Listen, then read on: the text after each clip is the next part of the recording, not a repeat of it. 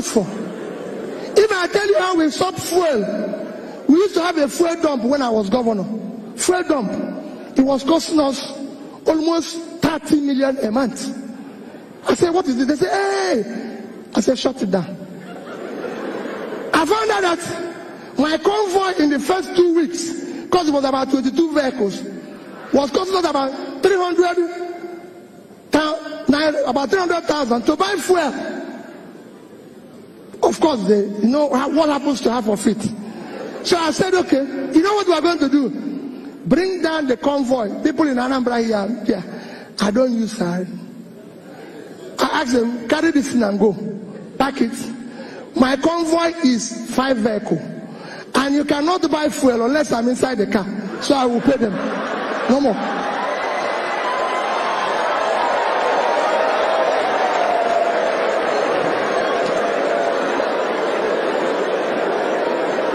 People will say, hey, wait a minute. I'm telling the youths that are here, it is your future that they are toying with. I have children, I have kids. I have 2 lovely children that are graduates. Somebody told me yesterday, just yesterday, he said to me, my friend Chida, we were going somewhere, and I was telling him about the text my daughter sent to me. I wish I read that type of text to you and you will understand. And somebody said to me, oh, I saw your son going to, that one was in Vietnam. He was going to run somewhere. He said he's going for interview for job. Peter, can't you give him a job? Peter, can't you do this? The boy doesn't even have, I said, none of my children have car. I was the only person who is governor and bank chairman, not to them. Nobody elected them one. They have to look for a job. They have to do what they need to do. Take back your country. This country belongs to you. It is your future that they are toying with. You must take it back from them. It is not your country. And you must take it back from them. And how will you take it back from them? How will you take it back from them? When they invite you, go to your local government and ask the local government chairman who receives 100 million naira every month. What does he do with it?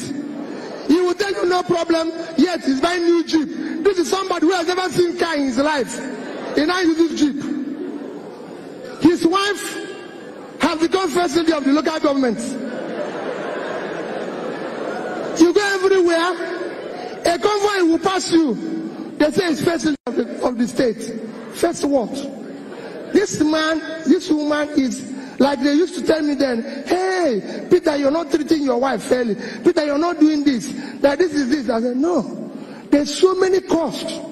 If I tell you little, if I have time and tell you cost of governance here, you won't be here. When I came back, when I started, we had about 10 governors' guest house.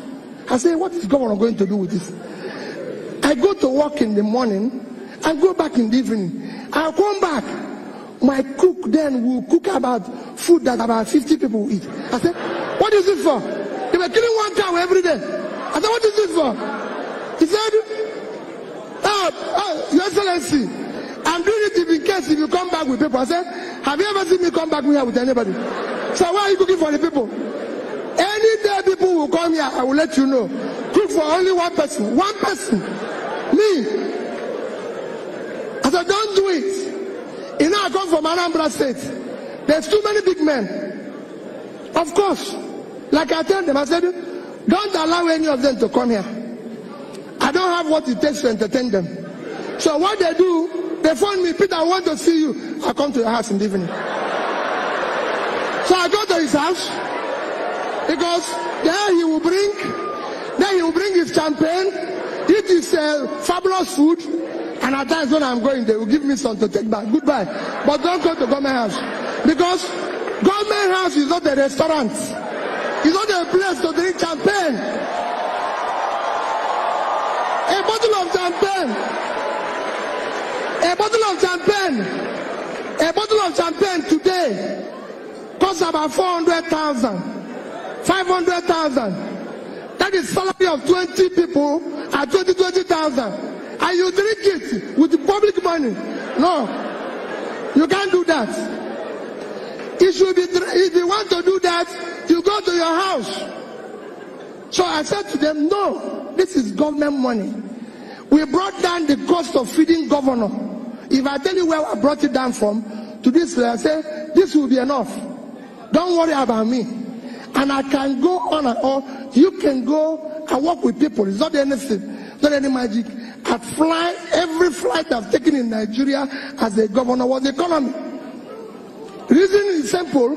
If I come, they say business class, 54,000.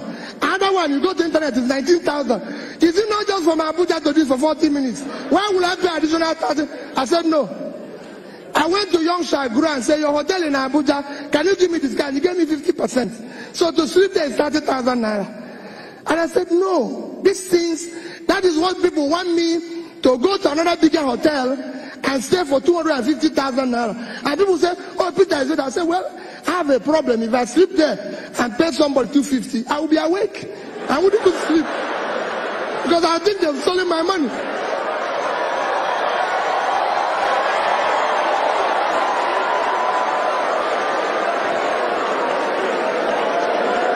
Because I would think they have stolen my money. So it is important that you understand our government, we need to shut down cost of governance. No state government needs a house in Abuja. The governor doesn't live in Abuja. They don't need all this. Nobody wants to kill you. I was governor for 8 years without bulletproof car. I must tell you that I bought one, but I didn't use it and nobody killed me. I was using Prado. They will say, hey, it's not balance, it's not this. I don't think they keep telling me that government vehicles, because of the high traffic, is every 6 months. I said, wait, if you remove this car from here, because you know what they do? They take it into auction and say, I said, no, this car is here for the term. We will use it. It's functional. What do people think you're doing to yourself? We must shut down. And people say, where did you get money? To say, where did you get money? We got those monies. We were owing gratuities and pension of people for 35 billion. We were able to pay it. Because we have to shut down everything. I said, this cannot happen. Nobody will ever tell you that he came to a party while I was governor for 8 years. It's not a party, it's not a nightclub. No, it's governor's lodge. When I finish, I go home. If anybody wants to dance, he goes to nightclub. That is his business. And I take this. So all I'm trying to say is that we can change. No visitor will put in a hotel if you have any value to offer. And go and check. We are #1 in implementation of MDG. We got an award for it. I spoke at the UN. Go to European Union. We are #1 in European Union while I was there. Why am I saying this? We were able to meet up every obligation.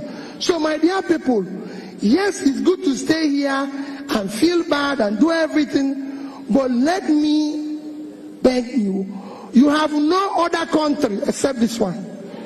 And only you can do this. If anybody is telling you, those people out there, they don't know you. They don't care about you. If they care, they will do things differently. You will see it in their behavior. You will see it in the way they do things, the way they feel, the way they move, and everything. In that, because they are doing that, what I beg you is that you must, like Olisa pleaded, get up and decide to join politics. Get up and decide to be part of it. The man who is leading revolution in Hong Kong is 17 years old.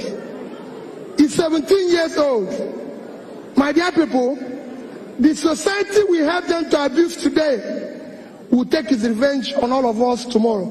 Thank you and God bless you.